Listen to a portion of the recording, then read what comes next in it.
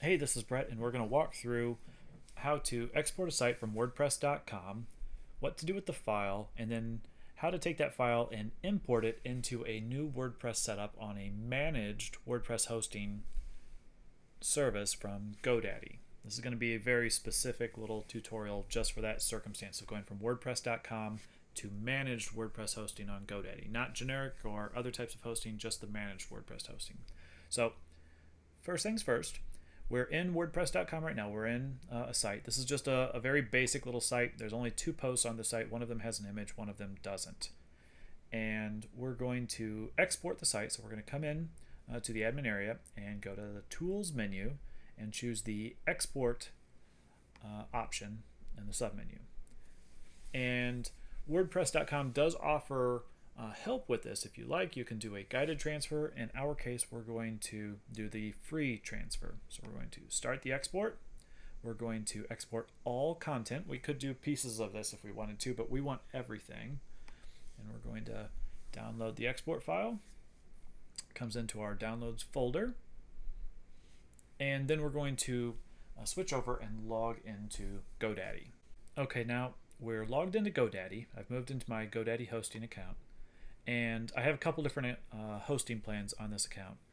I want to go into one of my plans and I want to create a new WordPress installation. Now I already have one WordPress site running on this particular account. I want to create another one. So you'll see one here called vivmag.com. I'm going to come over to Manage, the green Manage button, click that, and at this point I want to come in and set up a new WordPress website. So new Managed WordPress website. I want to hit Setup.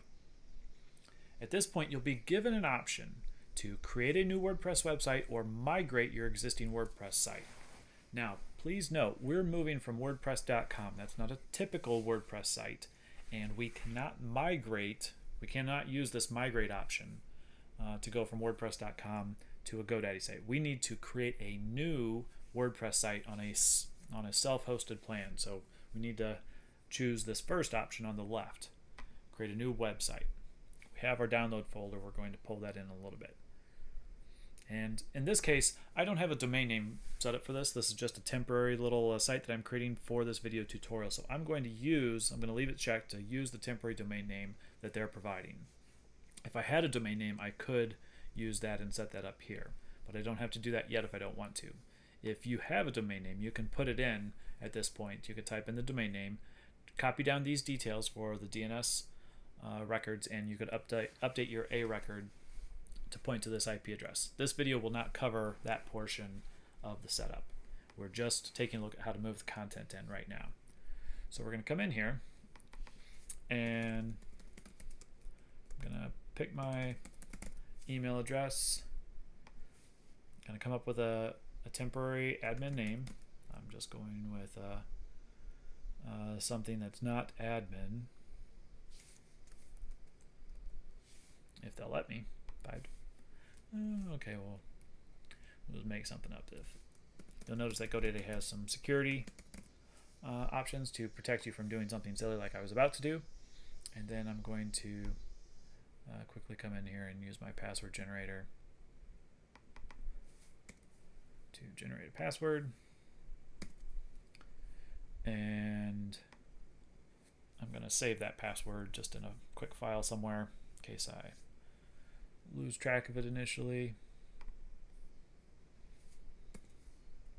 So I'm going to copy my username as well.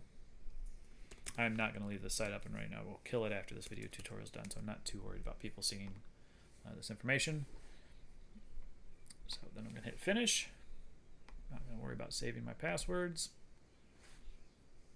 And GoDaddy is now installing and setting up WordPress on my managed WordPress hosting plans. They're setting it up in the server, making sure all the software is installed, and they're probably going to throw in some of their own plugins and things like that that they use to help keep things running fast and smooth.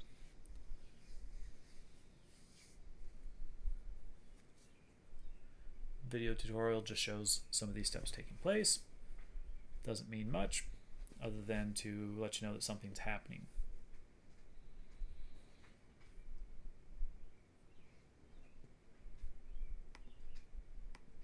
Okay, and when it's done, it takes you right into the new site. So here is our site. This is a new temporary website. I can open the site and view it.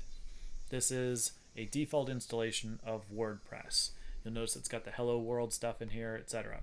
Now, we're going to be importing a new site in here. We don't want that old garbage within our system. So I'm going to come in here to post, and I'm going to delete out this stuff because I don't want to see it. I don't want it getting mixed in with our site that we're importing. So I'm sending that post to trash, and I'm going to delete or empty the trash, delete it permanently. I'm going to take a look at pages and do the same thing.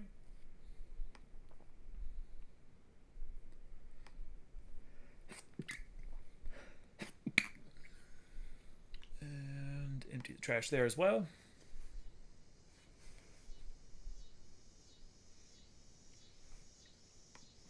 I'm going to take a look at the settings now. You'll notice the general settings for the website are not going to match what we have on WordPress.com. So if I wanted to, or what I would need to do, the import process will not copy these settings. So if I want these settings over here, I need to literally copy and paste each of these particular fields. I won't have to do this with all my content. This is just the high-level settings. So if I want it to match, I need to come over here and copy paste some information.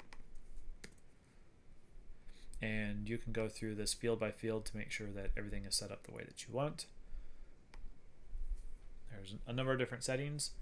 Not everything that you see may match completely. That's okay.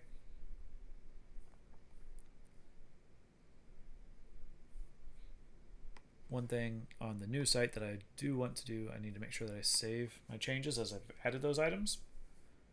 And I want to go to Permalinks, this particular setting. I want to make sure that I use either month and name with post name or post name alone. I personally tend to use simply post name alone. You may want to go with month and name. If you have questions about permalinks, that's a whole nother topic. So if you can, note how your website files are structured. Take a look at what a post looks like, for example.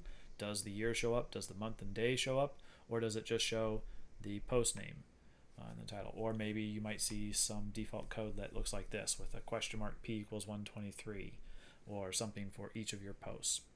You'll need to identify that. When I set up new websites, I always go with post name, and I keep things simple that way. But since you're migrating from WordPress.com, you may have some different settings that you want to use. So at this point, we are ready to import our file.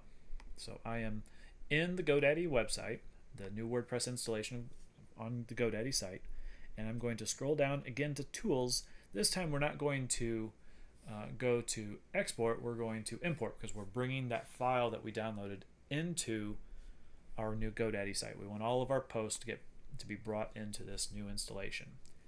And with the new installation, you'll need to identify where you're bringing the file from. WordPress won't necessarily know where you're getting that import file from. In this case, it's coming from another WordPress installation. So we're going to hit WordPress. This will prompt you to install a quick little tool that will run the import. All you have to do is hit the Install Now button. This will load the WordPress importer into the system. It's not turned on yet, it's only installed, so we need to hit this Activate Plugin and Run Importer link at the bottom left. At this point, the plugin is running and it's asking us, where is your file? There's a button here that says Choose File. We need to go to our Downloads folder, which is where we saved our export file, and I need to search by date to find it. Most recent item, and there it is. Oftentimes it'll have an XML. There's a couple different ways that you may receive this file. It might come zipped up or something like that, so you'll need to find the file that they send you. Choose that file, and at that point you're ready to hit the Upload File and Import, which is what I'm doing.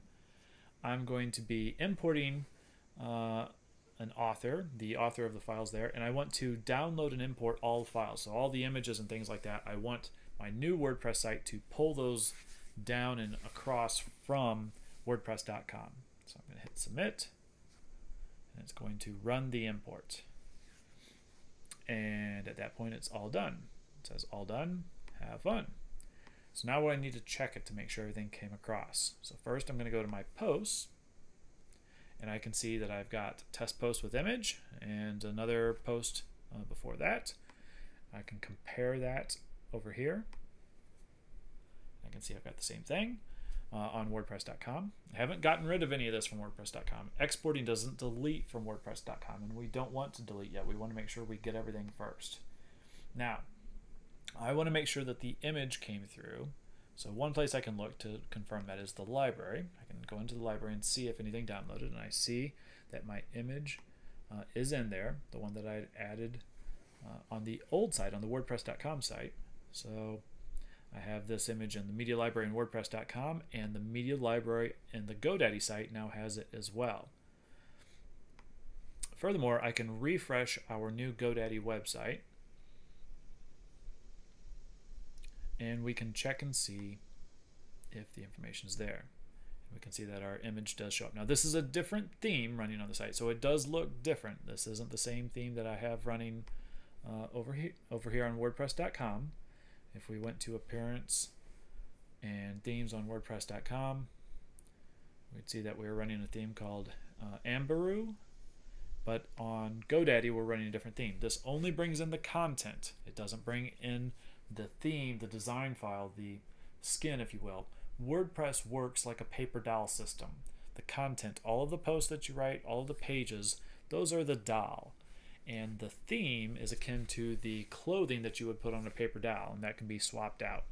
Exporting the files from WordPress.com does not export any of the theme or the design of the site. That has to be recreated or re-downloaded separately from the people that would provide that theme directly. You can't bring the theme from WordPress.com into a self-hosted installation.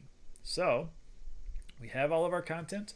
The site is ready. We've managed to move it all across, and that is the end of this particular tutorial. If you have any questions, please let us know. If you want us to expand on some of those side topics that we touched on a little bit, such as permalinks, or how to install themes, or add theme files and things of that nature, or copying some of the other settings, let us know and maybe we can help.